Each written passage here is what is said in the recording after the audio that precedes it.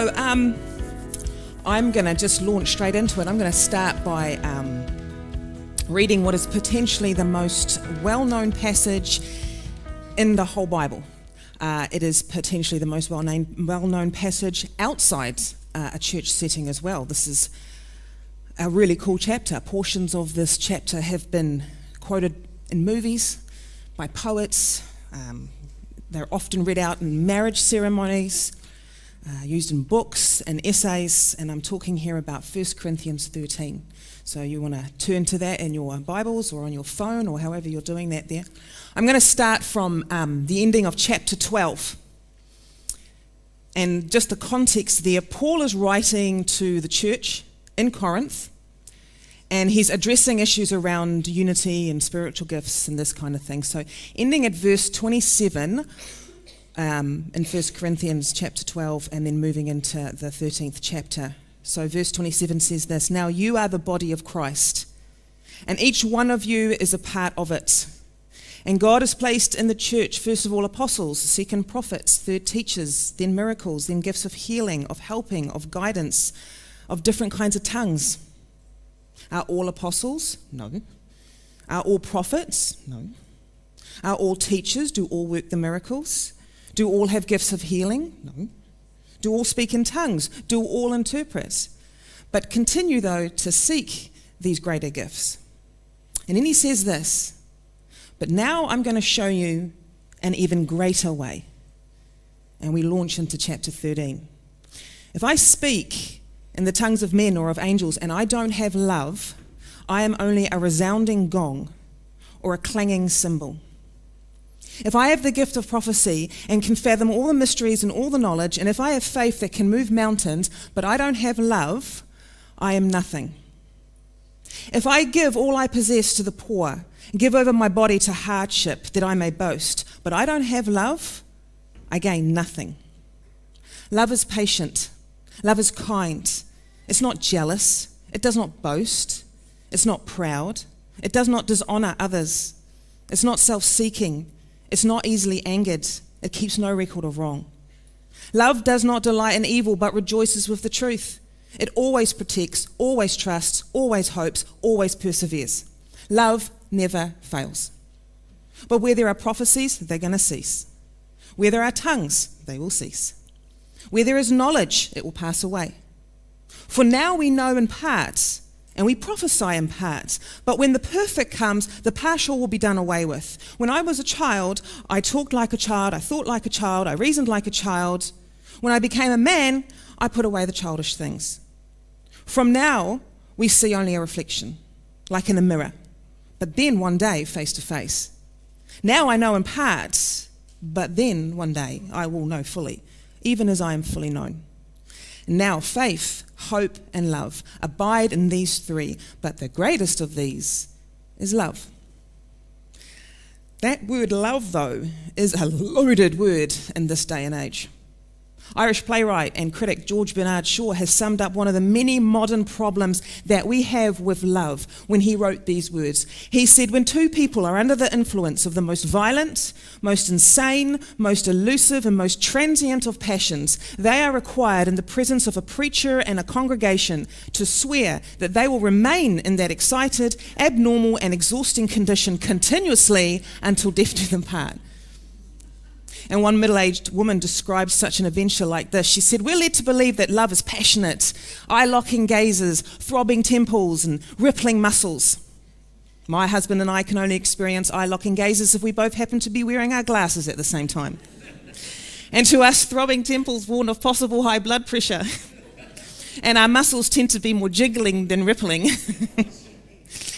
The thing is that word love, it is indeed a loaded word these days, and with many definitions. Collins Dictionary lists 18 meanings for that one word alone.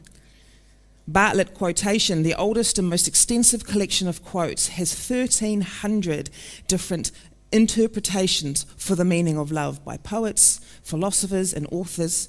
And according to a recent survey by Christianity Today magazine, love is the second most preached topic in churches today, surpassed only by the topic of faith and trust in God. But it really is the Bible's definition of love that we need to care about, because it's the only definition that will hold to eternity. And Scripture has much to say on the definition of love. And at the time of the writing of the Bible, there were basically 4 different words that were used to define how we now condense into one word, love. In Greek, original text, 4 main words that describe love, each with very distinct meanings. You first of all have storge, which describes that familiar love, love within the family setting, parent-child love. It can also refer to the bond that people have with their pets, between pets and owners, that kind of storge love. Don't tell me I can't love my dog. Then there's the phileo kind of love. It's a love within a friendship, marked by that mutual respect and care, those long-lasting friendships, that phileo love. And then there's eros, which refers to the idea of physical or sensual love. In the Bible, this word is used particularly in the Song of Solomon, if you get my drift. Eros often represents selfish love. It's love that seeks pleasure and withdraws once the pleasure ceases. Singer and band member of the group, the Fugees. Do any of you guys remember the Fugees back in the 90s? Some people do, that's cool. So I love Lauryn Hill's take on love. She said, you know, love is an incredible thing, and we don't know love like we should. We always talk about, I have unconditional love. Unconditional love is we don't even know what it is, because that person stops stimulating us, we stop loving them, you're not interesting to talk to anymore, bye-bye. That's the eros love. But then she said, but that real love that sometimes is difficult to have, that's that love, that's the unconditional. And there she starts to talk into what we're describing in the 4th word as agape love. That represents the divine, unconditional love that seeks the best interest of the one loved regardless of their actions. This is the love that's attributed to God and the love that we aspire to. True love reflects God's nature, and whatever you understand about God is wrapped up in that term, agape. And the 13th chapter of 1 Corinthians, the great love chapter, begins with a discussion of the priority and preeminence of love. Love as a character trait outstrips all other character traits. It is the priority of the Christian life. And you'll remember during prayer and self-denial, I talked about knowing God's heart and touching on certain aspects about what matters to Him. And while those ideas will reflect what matters to God, love can be considered as the definition of God. But yeah, I have called this series The Knots of Love. Pun a word there going on there. And there's a reason for that too. Because I've heard and read and I've seen a lot of messages that talk about what love is, but not so many on what love is not, especially when it comes to 1 Corinthians 13. And almost a year ago now, thoughts around what love is not was laid on my heart. And with it came the image of knots. Because just as knots can tangle things up, the knots of love, which we find in this chapter, create emotional and relational messes that block real love. Knots symbolize obstacles and behaviors that can act as barriers, preventing love from being free and genuine and without condition. And to truly experience love, we need to somehow untie these knots to reveal that purer, more Christ-like love. And essentially what God has laid on my heart to speak to is how certain attitudes and behaviors from this passage can tie love up in knots, making it less than what it should be or what it could be. And my hope is that we'll all feel challenged perhaps in this area and in our behavior. If nothing else, that this would be the beginning of potentially untying some of the knots so that we can experience the fullness of love as God intended it. That's essentially what's on my heart around the next 3 weeks. And with that idea of what love is not, going back to the scripture reading, you'll see there, if we can have the next slide, you'll see there that there are 8 negatives of what love is not in this chapter. Love is not self-seeking. Love does not envy. Love does not boast. Love is not easily angered. It's not proud. It does not dishonor. It does not delight in evil. It doesn't keep record of wrong. And as I said, this was laid on my heart some time ago, But to try and cover off all 8 of these in 3 weeks, I'm just not going to be able to do that justice. So I'm going to cover off 3, 1 a week. And the reason that I'm speaking to these 3 is twofold. First of all, these knots, these traits that I'm going to be discussing over the 3 weeks, I've actually personally really struggled with in my own life. At various points in my life, who am I kidding? I'm struggling with them now. Some have impacted me more than others, and not surprisingly, more so before I became a Christian. The other reason is that I believe that from these particular knots, elements of the other 5 mentioned in this chapter are kind of like the consequence of these 3. It's kind of the resulting, I guess, cause and effect of the 3 that are being discussed, like a sub sort of heading there. So with that in mind, I'll begin with the very first of the 3 knots. And we find it nestled unassumingly between all the various observations on love in this chapter. And there it is in verse 5. Love is not self-seeking. Or, love is not selfish. Or perhaps more fittingly, love does not seek its own. Unless any of us think that as a congregation we don't need a message on selfless love, or that we perhaps have conquered selfishness in our lives, let me just share with you a compelling definition of selfishness within the Christian lifestyle. It's an extract from a writing entitled The Traits of the Self-Life. I first heard this through an online sermon and it floored me. I found it so convicting and offering a really well thought out expression of how selfishness can manifest itself in the Christian life. So you listen to this, and this is what it says, traits of the self-life. Are you ever conscious of a secret spirit of pride, an exalted feeling in view of your success or position, because of your good training and appearance, because of your natural gifts and abilities, an important independent spirit, stiffness, and preciseness? Are you ever conscious of love of human praise, a secret fondness to be noticed, love of supremacy, drawing attention to self in conversation, a swelling out of yourself when you've had a free time speaking or praying? Are you ever conscious of the stirrings of anger or impatience, which worst of all you call nervousness or holy indignation, a touchy, sensitive spirit, a disposition that dislikes being contradicted, a desire to throw sharp, heated words at another? Are you ever conscious of self's will, a stubborn, unteachable spirit, an arguing, talkative spirit, a harsh, sarcastic expression, an unyielding, headstrong disposition, a driving, commanding spirit, a disposition to criticize and pick flaws when set aside and unnoticed, a peevish, fretful spirit, a disposition that loves to be coaxed and humoured? Are you ever conscious of a jealous disposition, a secret spirit of envy shut up in your heart, an unpleasant sensation in view of the great prosperity and success of another, a disposition to speak of the faults and failings rather than the gifts and virtues of those more talented and appreciated than yourself? Are you ever conscious of a dishonest, deceitful disposition, the evading and covering of the truth, the covering up of your real faults, the leaving of a better impression of yourself than is strictly true, false humility, exaggeration, straining the truth?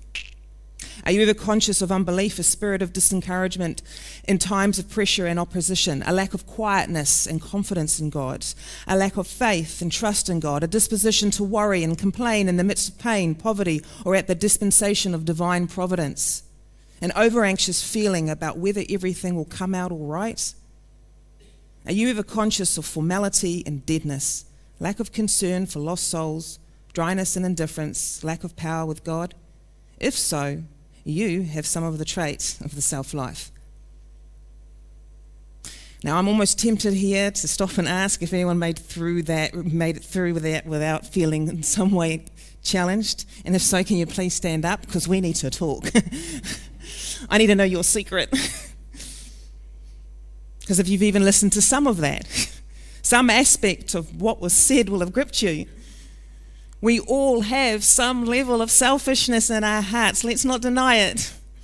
And the Bible tells us that God's love, agape love, does not seek its own.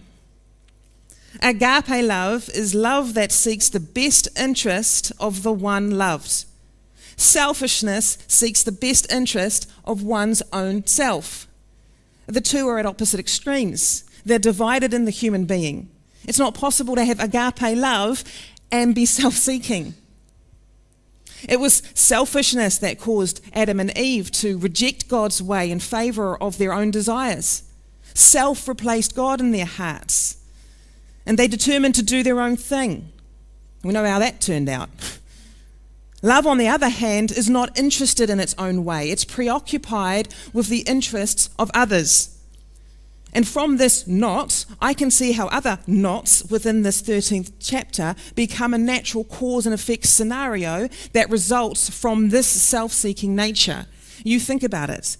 A natural effect that results in a self-seeking individual is that they are more likely to be jealous or envious of what others have, because they are driven by their desire to have it for themselves. Love does not envy. Can I get the next slide up? They're more prone to boasting because they want to elevate themselves and draw attention to their own personal achievements.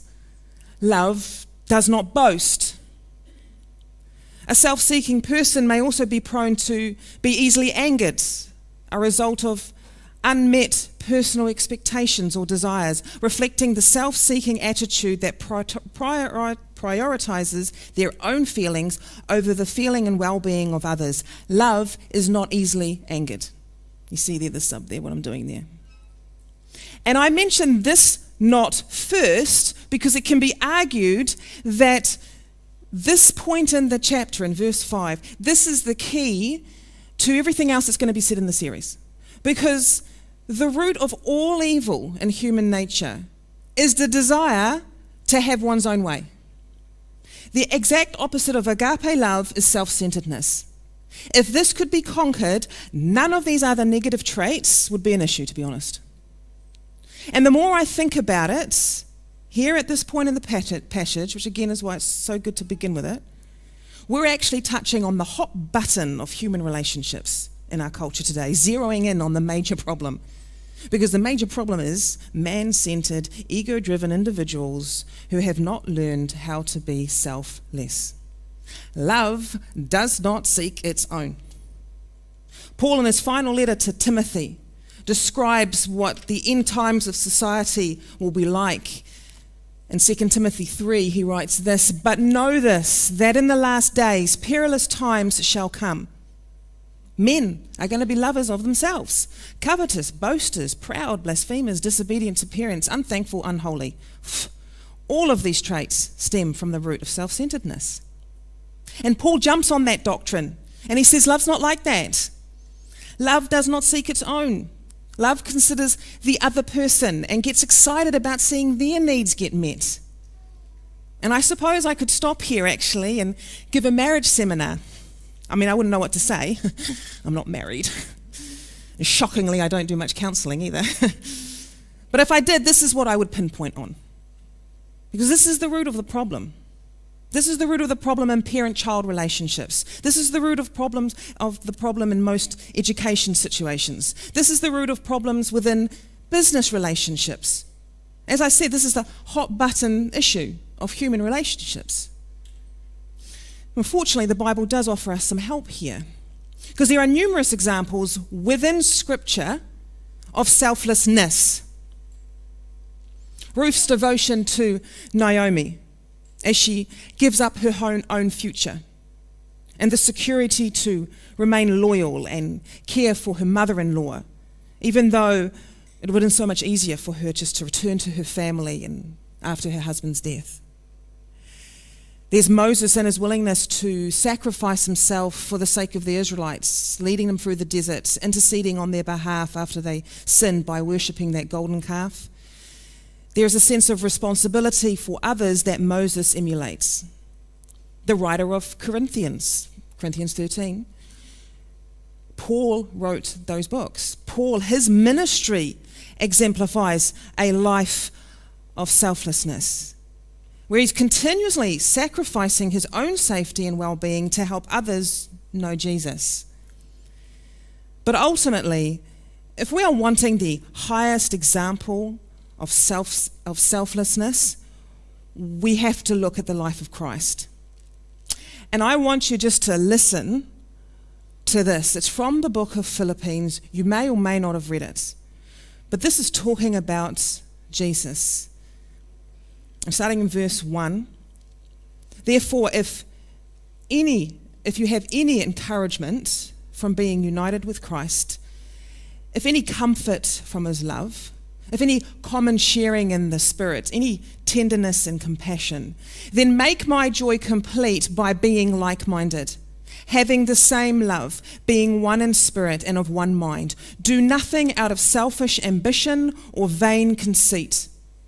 Rather, in humility, value others above yourself. There's 1 Corinthians 13 right there. Not looking to your own interests, but each of you to the interests of the other. In your relationships with one another, here it is, have the same mindset as Jesus Christ, who being in the very nature of God did not consider equality with God something to be used to his own advantage. Rather, he made himself nothing. He took on the very nature of a servant, and he was made in human likeness. And being found in appearance as man, he humbled himself by becoming obedient to death, even death on the cross. And so God then exalted him to the highest place and gave him the name that is above every name, that at the name of Jesus, every knee will bow in heaven and on earth and under the earth, and every tongue will acknowledge that Jesus Christ is Lord, to the glory of God the Father. Here, right here, Paul is expressing his conviction about who Jesus is. But this text does so much more because it offers the example of Jesus as a way of life for us to imitate. And this can be done. Otherwise, Paul wouldn't have written this. This is possible for us. 1 Corinthians 9 verse 19 says, though I am free and belong to no man, I make myself a slave to everyone that I may win as many as possible. That's what it means to be selfless. 2 months ago, I came back from America. I'd been in America for 3.5 weeks, and it was just basically a long overdue break that I needed. Before I went to America, I was burning out. I have talked about my work before. It's pretty full on in there. There's a lot happening there. It's organised chaos, and it was really starting to get to me. And this stuff was running around in my head. I've been thinking about this for a year, but for some reason I lost that in my work setting. And I went to America, and that was really good because it was a really good way for me just to have a reset and a regroup about what am I doing, who am I, what's going on with work, how am I at work, who am I at work, because that's where I spend most of my days. And it was just really good to have that reset because before I went, none of this was really in play in my spirit. I was more focused on getting the job done, getting things finished, rushed, getting it, all that kind of jazz. There's just a lot going on, there still is. And then when I came back, God kind of just threw all of this in front of me again, which is why I needed the break. He wanted to remind me of, what the truth is. And so I went back to work, and I said to myself, I've got to shift gears here in my heart and my spirit, because I'm not enjoying this. I don't like being there. I want to be different. I want to be better at this. I want to enjoy my work. And I realized that this right here, make myself a slave to everyone, was key. It was God saying, this is the solution. And so I've gone back to work in the last 2 months with the attitude of, yes, I have my job to do. Yes, I've got work to do, but I am proactively putting that second almost, but instead looking more at how I can help others in the workplace. Because I'm stressing out, I've got a lot going on, so is everybody else. I've actually got some people here from work today. You know exactly what I'm talking about. It's full on. And so for me, it's about how can I help other people do their job better, and then I'll work on my stuff. And I'm certainly not perfect. One of my colleagues here sits right next to me. She sees me every day. She knows exactly who I am from the inside and the out. And you know I don't always get it perfect. And I am sorry for the times that I get it wrong. I am trying. But it has been a bit of a reset for me, a mind change for me, and it's been really good. And it's helped me reassess who I am and how God sees me. And putting others first, you'd think you're going to get more stressed out because, I'm not going to get to my stuff. But actually, it's freed me to somehow get my stuff done quicker, which is quite interesting, and yet still be able to support those around me. Though I'm free, I belong to no one, and I belong to no one, I still want to be a servant to everyone around me. And that's what selflessness looks like. And that's a principle that will make the church healthy as well. That principle of selflessness. Each person looking around to see where they can invest themselves, not out of a desire to gain or get a reward, but that the purposes of God can move forward as they themselves give to the ministry, whatever that is, because love does not seek its own. And I'm talking a lot here about loving others, but I was thinking about this morning, and I just want to add a little sort of side note. Because this also, everything that I've said here, also applies to you, individual, whoever you are, about loving yourself. Because I think sometimes we can be quite selfish to ourselves, if that makes any sense. We're hard on ourselves, we berate ourselves, we put ourselves down, we make ourselves feel rubbish, we feel we aren't worthy, we feel we aren't valued. Often that's just a reflection of how people are potentially treating you. And rather than centering yourself in on how God sees you, you allow other people to influence those feelings and emotions, those negative feelings. And so in a way you're selfish in taking care of yourself. And you know who you are. If I'm talking to anyone, that's great. Be kind to yourself. Be selfless with yourself, whatever that looks like. I don't know, that's just something that came this morning, so for someone, maybe. But as I finish up this, I would like to say this, that I do think we have a lot of this selfless love going on in church already, and I'm really grateful for it. I've shown this before of prayer and self-denial too. This is everything we do in church, all the different ministries we've got going on, and it's still a lot, isn't it? And a lot of these ministries, they don't get much acknowledgement. We're not up here, talking about these ministries every Sunday. But they are all run by people in this church. People who get no credit for what they do, but week in and week out, they are ministering to others. They have love. They do it sacrificially. They do it because the love in their hearts makes them want to turn away from their own needs, wants, and desires and give themselves and their substance back to God. That's where the joy is found. And the thing is, the world is crying out in the midst of the cheap substitution of self-centered love for something that is divine, some embodiment of what it means to love without regard to oneself. And that's something that we as a church, as individuals, can offer as we move through our day-to-day life here in Hawke's Bay. Last week, Daniel spoke to this. If you don't know where to start by finding someone to serve. He literally said that. I couldn't believe it. I thought he's just prepping for this Sunday. Just start there. Someone that you can support and encourage and look to serve, however that looks like. Faith, hope, and love. We abide in these three. But the greatest of all is love. That agape love. And love is not self-seeking. So let's pray. Father in heaven, I just want to bring this morning to you and thank you, Father, again for the opportunity to share and to speak your word. Father, as the worship team come up and we sing the final 3 songs of the service, I just pray, Lord, that these words will land how you see fit on the individuals that have heard it.